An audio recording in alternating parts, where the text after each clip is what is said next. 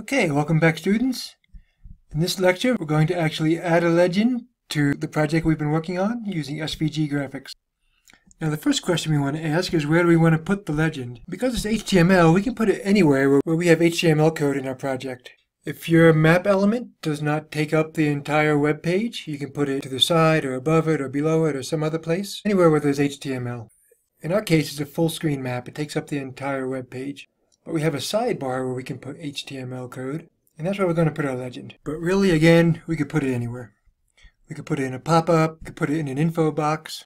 But I'm going to come up to our sidebar here, and I'm going to put it right below the locate button. And so the first thing I'm going to do is I'm going to create a legend div, and then in that I'm going to put a header. And I'm going to make it an H4 header, and I'm going to give it a class of text center, and the heading is going to say linear projects. And looks like I need some tabs in there to make it look neater. And then after the header, I'm going to make an SVG element, and I'm going to give that SVG element a height of 270 pixels and a width of, say, 100%. And the reason I'm giving a width a percentage is because that width is going to vary with the screen size. And so I don't want to use an exact number of pixels. We want the width to be responsive. And then I'll create my first SVG element, and that's going to be a line, and it's going to start with an x coordinate of 10 and a y coordinate also of 10, and then so that's coordinates of the beginning point of the line. And then the end point of the line is going to be x coordinate of 40 and a y coordinate also of 10. So it's going to go from 1010 to 4010. And then I'm going to give it a style attribute, and that's going to have properties. The stroke color is going to be Peru, and the stroke width is going to be 2. Let's take a look at that real quick and see what happens. So here's our web map. If we open the sidebar, you can see there we have a title and our line. Now our title isn't centered. I wonder why that is. Let's take a look. Yep, I spelled it wrong. It should be text center. Alright, I'll save that. Okay, there's our map, there's our legend, and we can see now it's centered. Okay, now why do we have the stroke color of Peru and the stroke width of 2? Well, this is a legend for our linear projects, and if we come down to our styling function for linear projects, we see that for pipeline projects, the color is Peru. And so this first legend element is for a pipeline. So how do we make it clear that that's a pipeline? Well, we're going to add some text. And we do that with an SVG text element. And the text is going to be pipeline. And we got to give it some attributes. We're going to give it the point of the lower left corner of the text. And that's going to be an x coordinate of 50 and a y coordinate of 15. Now, why is it x equals 50 and y equals 15? Well, 50 is because the line ends at 40, so it's going to give us a space of 10 pixels before the text starts. And then a y coordinate of 15 places the lower left corner of the text 5 pixels below the line, because the line's at 10. So we'll start the text at 15. So the text will be kind of centered on the line. And we'll also give it some style properties. And the first one's going to be font family, and the value of that property is going to be sans serif. And then we'll have a font size with a value of 16 pixels. Okay, let's see what that gives us. I'll refresh the map, and we'll open up the sidebar, and there we see the text right here. It's pipeline. Alright, let's add the next one. What's the next one going to be? Well, if we come down again to our styling function for linear projects, the next one's flowline, and the color is navy. So what I'm going to do is I'm just going to copy both of these and paste them back in again. And then I'm just going to change the y coordinates for the second line to 40. I'm going to change the stroke color to navy. And then for the text, I'm going to change the y coordinate to 35. And the text to flowline. Now it should be clear why we changed the text to flowline. What may not be clear is why we changed these coordinate values. And basically all I did was I added 30 to the y coordinates for each of these elements. And that's because I decided that the graphic symbol on these will be boxes about 20 pixels high, and then the space in between them, the vertical space in between them, will be 10 pixels. And so each element in our legend is going to have a total width of about 30 pixels. And actually I think I did this wrong. This one needs to be 45. I added 20. Alright, let's take a look. Alright, we'll open a sidebar, and there we have it. Flowlines navy. And what's next? Well, we'll go down to, again, to our styling function for linear projects. You see the next one is the estimated flow line, and it's also navy, but it has a dash array of 5,5. So let's go back up. I'm going to copy and paste this last one again. I'll go through and I'll add 30 to all the y coordinates. So we'll make this one 70. And this one 75. We'll change this to flowline estimated. And I'm also going to add a dash array in here. So I believe that property is called stroke dash array. And that dash array is going to be 5,5. So again, I'll save that. Go back, refresh. Then I'll open the sidebar. And there we have it. Okay, I'm not going to bore you too much doing the rest of these one by one. I'm going to paste some code in here. And so the first one's going to be a dark green line with the text of electric line. Then we'll have a dark red line with the text access road confirmed. Another dark red line with the dash array again, 5,5, with the text access road estimated. Then we'll have extraction and finally other. And so these colors and dash arrays correspond exactly to the way they're displayed on the map using the styling function. And then the last one, I have a rectangle. And the rectangle is a gray dashed line, and that shows the right-of-way for each one of these linear features. And you'll see that at each one I just add 10, 100, 130, 160, 105, 135, 165. So I add 30 to each of these y values. So let's take a look. And there we have it. Except for it looks like I didn't change the color for extraction and other. Let's go do that real quick. What are those colors? So change that to indigo. This one to dark goldenrod. There we have it. That looks better.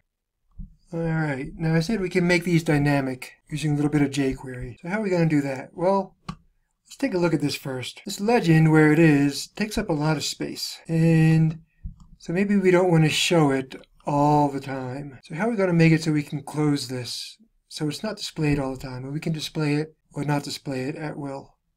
Well, if everything enclosed in a div with an ID of legend, so we can make a button that'll open and close that entire div, right? We know how to do that. We'll make a button with an ID of button show legend, and the text of that button is going to be show legend. And for consistency's sake, I'll just add this same class. Again, these are bootstrap classes to make the button look pretty. So I'll just add that in there. So we have our button. I don't think I need this. I'm going to take that off. Then we just need to add an event handler to the click event of that button. And so I'm going to come down here. Let's see, where do I want to do that? Right here I have a section called jQuery event handlers. And there I have the button locate. So I'm just going to copy and paste this, change the selector to show locate, or show legend I mean. And I'm going to change the event handler. What I want to do is I want to show or hide, or toggle back and forth between showing and hiding the legend when you click on the button. So first thing I'm going to do is I'm going to use jQuery to select the div that has the legend, and then I'm just going to say toggle that div when you click on the button. And that will turn it on and off. That's all you have to do. So let's take a look. So we'll open the sidebar. There's our button. If we click it, the legend goes away. Click it again, the legend appears. So we've made it somewhat dynamic. But I'm going to do something in addition to this. And it might not be clear right now, but I think it will be clear in a little bit why I might want to do this. I'm going to put another button over here. It's going to be a font awesome icon. And that's going to toggle on just this detail part of the linear projects. And so to do that, I'm going to place all this SVG text right here. I'm going to indent it. I'm going to place it all in another div, and that div is going to have an ID of, say, legend, linear projects, detail.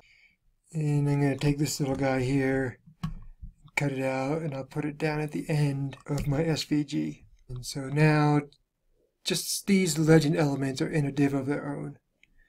And the reason I'm going to do that is because I want to put a font awesome icon in here. I'm going to do that with the I tag. I'm going to give it an ID of button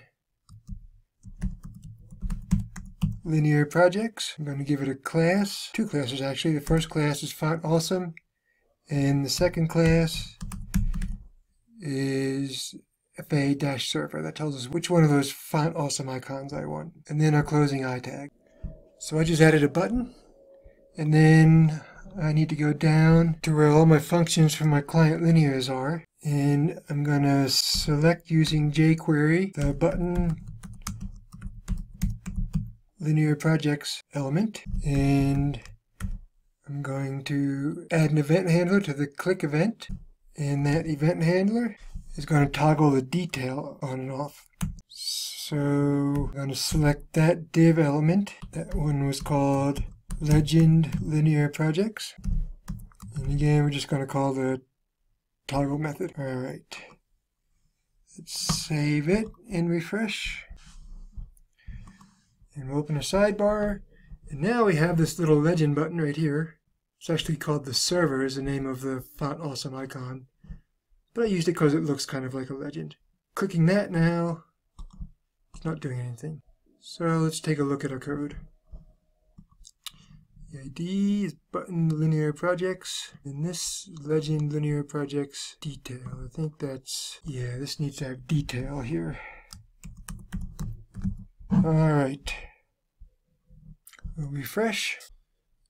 Open the sidebar, and now clicking this leaves linear projects as a heading open, but it gets rid of all this detail. Okay, I think you're getting the picture, at least I hope you are. The next one we're going to do, I'm just going to paste this in here, is burrowing owl habitat. This time we have three rectangles, each one representing historically occupied burrowing owl habitat, one representing not historically occupied burrowing owl habitat, and one showing the 300-meter buffer as a dashed line. So I'm going to let you pause this video, and then you can copy all this in. And actually, just to be consistent with the other one, I'm going to add a D here to make this legend, view our detail, and then we just need to add our event handler. So I'm going to copy this, the event handler for the linear projects, and paste it up here on the burrowing owl functions. And then I'm going to change this to view owl, and this to view owl detail. And so here we see our burrowing owl habitat. If we zoom the map in, you can see that it matches the symbology in our map, which is good. And we have a button that closes this detail part. Now I'm going to let you figure out how to do the rest of these. So we have eagle's nest, raptor nest, and great blue heron rookeries. So I'm going to let you figure out how to add the legend for those. For the raptor nest and eagle's nest, you could do a rectangle if you want, but just to make it interesting, I'd say go ahead and make it a circle since they're all circular buffers. Well, I'm going to do one more thing real quick, and that is there is a Leaflet Legends control. It's a plugin, and like I said, it doesn't create the legends automatically. You still have to create the legends yourself, but it's a control with a button, and you can use that control to open up a legend on the screen over here if you don't like doing it in the sidebar. It's just a different option. So let's take a look at that real quick. I'm just going to Google Leaflet Legend, and here we go. We have a Leaflet Legend. So this took us to a Node package manager screen, but there's a link to the GitHub page right here. So we'll do our normal download, and then we'll go to the downloads folder, take the Leaflet Legend master, and I'll cut it out of there. Go to my webmap 201 folder under hdocs. Go to my source and plugins. I'm just going to paste it in here, extract it. And then in there, all I really need is this Leaflet Legend CSS and Leaflet Legend JavaScript. I'm going to cut those out of there. Go back to plugins, paste it in here. And then I'll delete the zip file and delete this directory here with everything else in it. And then up here, I need to load it into the project. I will copy and paste this, but I'm just going to change this JavaScript to Leaflet Legend JavaScript, and I'll do the same thing with the CSS. Leaflet Legend CSS. So now we have this plugin loaded into our project. Just need to create the control. So we'll declare it out here. And then I want to put it underneath the layer control. So I'm going to come down here where the layer control is added. And after that, I'm going to add my legend control. And I'll do that by setting the legend control variable to a new leaflet control legend object. And it's going to take some options. The first option is going to be the top right position. And the second option is going to be the control button option. And that's going to take object with a title property. I'm going to say legend. Let's see, this should be a comma, not a semicolon. And what this plugin does is it creates a couple divs that are empty. And we need to append some stuff to that div. So the first div has a class of legend container. And we're going to append to it the div with an ID of legend. So let's see what that does. Looks like it didn't do anything. Let's take a look.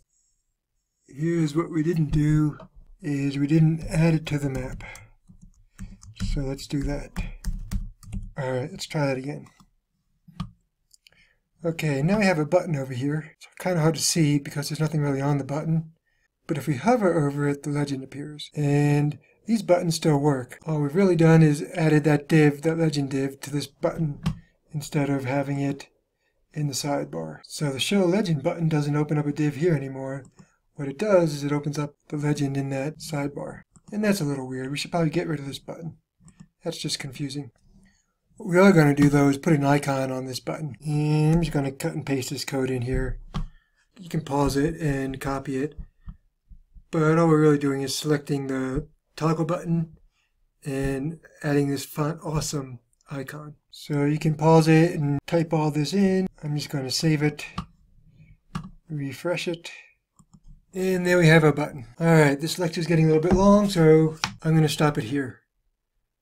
But there is going to be one more lecture on legends, and in that one I'm going to show you how to set it up so that if you turn client linears off, the client linears part of the legend disappears. If you turn it on, it'll come back. So that'll make it respond to this layer control. So thanks for listening, and we'll see you in the next lecture.